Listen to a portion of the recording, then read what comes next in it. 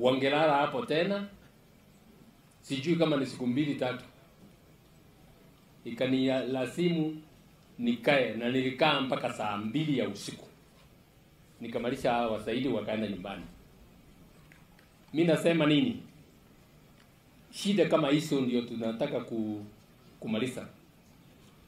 Na ndio sababu tuko na mpango ya kujenga courts kwa kila sub county. Bwana Governor, you have talked about several sub county here. Tupatie a plot, at least have an acre. Mimi najua shamba ni shida Kisii, but at least have an acre. Angalia mbele ili tupatie nafasi ya kujenga koti ambayo itakuja kusaidia wananchi. Hapa kwa hii sub county nataka kuwashukuru watu ya upande huu, mmetupatia ile hall, community hall. Tutarekebisha hivi kidogo ili ndio tuweze kuitumia kama koti. Lakini mipango ambayo tutakuwa nayo ni kupata plot hapa neka, tujenge ofisi. Mkitupatia hapa neka mzuri, tutajenga ofisi kama hii, pengine hata mzuri kuliko hii. Mimi sisemi hii, but you know we look forward and we want to expand the services to wananchi. Wala ambao mmeona kwa television ile koti tunajenga kama sira ambao nimefungua Isiolo na Nyuki na pahali nyingine, kwa tauni kubwa tunajenga 5-6 stories of the court building.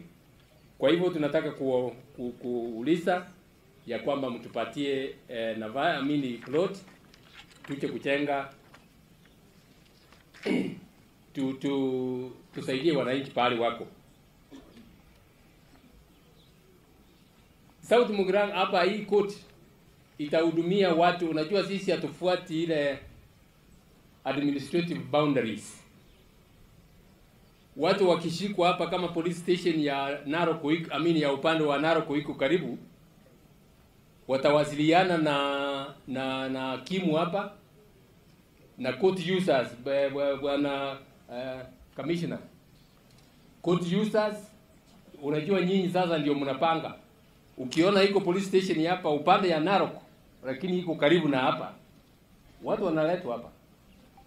Kutoka upande ya Migori, ile police station iko karibu, watu wataletwa hapa. Na of course ya hapa tusaidiane, na hii koti itahudumia watu wengi na watakuja hapa. Wengine walisungumzia ya kwamba koti imekuja hapa, kwa hivyo hata biashara ya hapa itaenda juu. Hiyo ni kweli. Tukija hapa kasi ikia nyingi hapa, nitaleta hakimu wawili 3, na ujui ya kesho hata jaji mkuu anaweza tuma high court judge hapa. Kama iko nafasi ndio na kazi itaendelea kufanyika wakati mnahudumiwa hapa karibu. Nataka kusungumzia kitu kimoja tu, hali ya makesi. Tuko na makesi ya urithi, succession. Mimi najua shamba ni kidogo upande ya Kisii. Kwangu nyumbani mimi iko na kama sijui kama ni eka 2 au ni ngapi. Na wakati msasi amekufa, shida inakuja. Lakini kuja kotini mpigane miaka 2, 3, 4, 10 haitasaidia. Kitu tunataka ni kwamba mzungumze nyumbani. Commissioner mtusaidie na chiefs na watu wengine. Wakati kesi iko kama hiyo, unajua kesi ya urithi ni mambo mawili tu unataka kujua. Musa alikuwa na watu gani? Alikuwa na nyumba moja au nyumba 2, na amewacha watoto wangapi? Hiyo ndio jambo la kwanza. La pili, aliwacha mali gani nyuma? Ni shamba, ni nyumba, ni nini? Ukimaliza hiyo, sasa ni kugawa hiyo kwa watoto wake. Hiyo ni kesi itawashinda. mzungumze hivyo. Wakati wanakuja kotini, tunafanya kesi na mmoja ndiye analeta, amekuja na wakili, akitoka hapo au watu wanaenda nyumbani kama enemies wale ya mwisho. Lakini mkielewana mkuje kotini, mkiwa mmeelewana nyinyi wenyewe, sisi tunaandika tu, sababu tunajua ya kwamba mnahitaji court order ndiye wasaidie hata kufanya mambo ya transfer kwa land. Tutaandika ya kwamba hao watoto wa huyu mzee wamekubaliana wagawe samba hii namna hii waende, ndio waende nyumbani na wasije wakawa na shida kubwa. Mtusaidie kwa kufanya hiyo makezi nyumbani ndio tuendelee. Bwana Gavana, umeitisha municipal court. Give us premises. You promised you will give.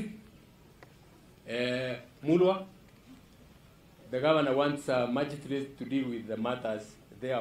The CRJ find out. In fact, that holds those cases there instead of bringing them to court. It is actually our work we are doing, but we are doing it from there and a little more efficiently. Tumusaidie ikiwezekana. Nyanturaga mimi najua mlikuwa mmeitisha. Tunaangalia hiyo. Wakati tuko na hakimu wa kutosha, tutawaangalia tuwapatie. Hivi karibuni niligazeti koti zingine kama 14 hivi. Ile moja niligazeti ni ya Manga. Wale wanatoka upande ule mnajua. Manga ndio koti ilianzia. Na hiyo tumegazeti na itaendelea. Na ingine tumegazeti ni Manga iko mbili. Yote iko Manga, lakini tunaita Burabu.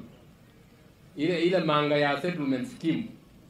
Na hapa pia tunaweka koti huko ndio watu wasaidike wasije wakasafiri mbali. Kwa hivyo na furaha sana kuwaletea hii koti hapa. Nataka wakati huu ni muite yule hakimu ambaye atakuja hapa asimamie kazi